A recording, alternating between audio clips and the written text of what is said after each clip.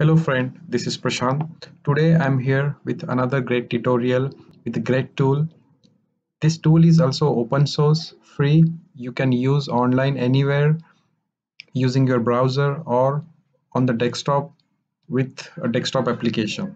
Basically, this software, this small tool, you can use to create any diagram, which can be a website wireframe or any complex software architecture diagram or sequence diagram or any pie charts or anything that you wanted to show visually.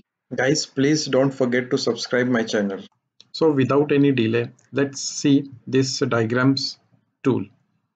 As I said, this can be used as a desktop application. You can download it from this button and install it on your laptop or computer, or you can use web application by clicking on start button.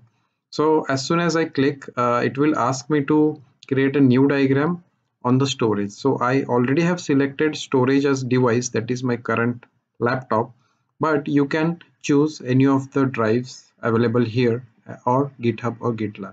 According to, you will need to provide a login information and the file will be saved on those options. So I'm going to create a new diagram. As you see, there are different categories on the left side with the numbers saying different diagrams available in that category. So right from basic to engineering, UML to wireframe. So all kind of categories are available for different people like student, teacher, civil engineers, software engineers or architect or web designers. We are going to see a basic diagram first. So let me choose this blank diagram and hit on create button. So it's asking me to name the file. So I'm going to name it as a demo and hit on save. Let's see what different features now this tool is making us available. So on the left hand side, if you see, there are different tabs according to the shapes available. If you don't see the desired category that you would like to use, you can select it from here. Okay, so I'm going to select iOS, which is already not there. Hit apply and you will see iOS related shapes are added already here. We are going to see the scratch pad later while we are preparing the diagram. So let's keep that div till then. On the right hand side, there is a property window. Right now there is nothing on the canvas. That is why it is showing all the properties available for this canvas. Like the current grids are on. If you wish not to have these grids, you can deselect it. Again, this is right now a page view. You see the entire page on the screen. If you wish that okay, entire screen should be used as a canvas, you can deselect this option and the screen will be made available as a canvas. So likewise, there will be a different options for different object on the canvas. For example, if I drag and drop this rectangular shape, it will have a style related to that rectangle shape, like the colors, fill, line and opacity. You can write any of the text and you can change the properties of that text. You can write the text by double clicking in the middle of that shape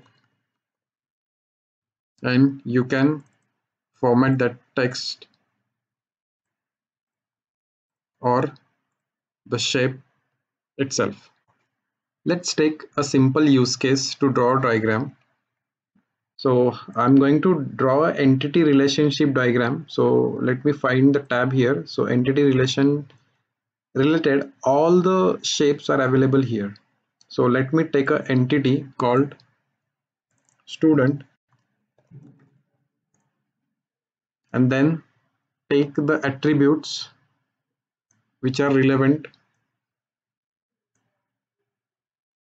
to the student entity.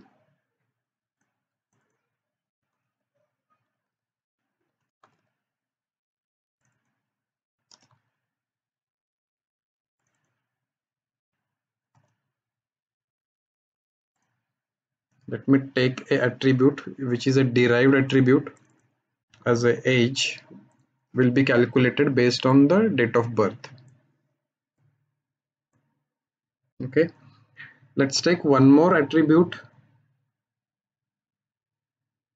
multi-value attribute, phone number. Okay, let's move this here,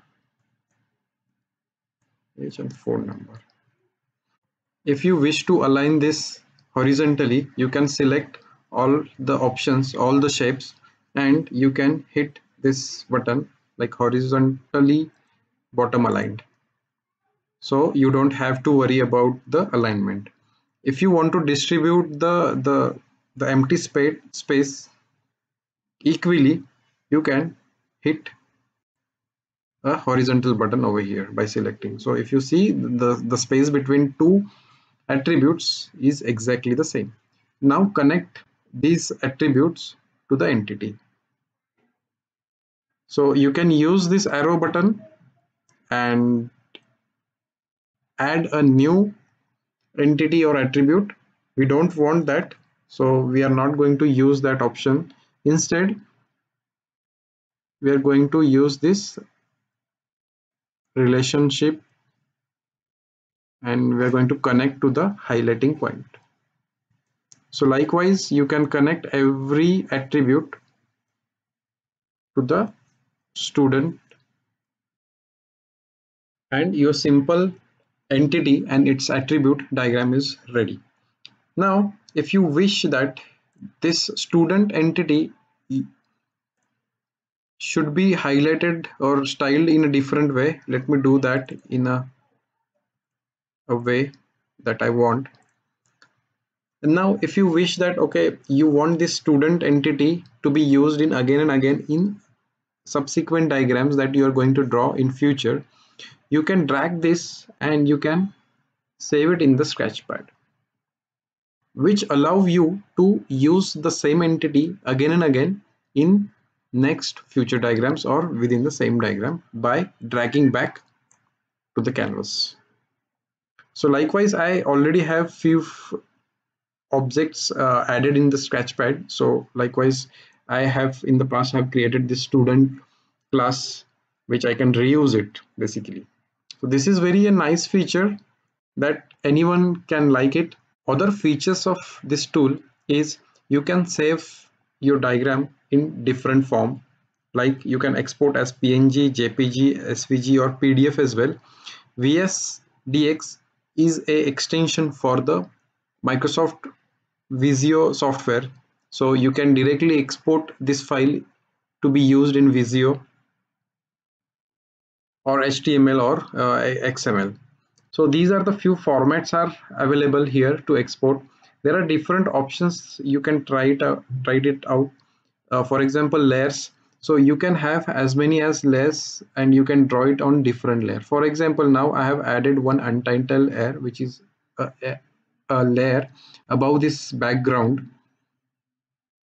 Now whatever I draw on this layer, it will remain on the untitled layer. So you can also rename this layer called as top layer, and let me add few objects here to demonstrate how it is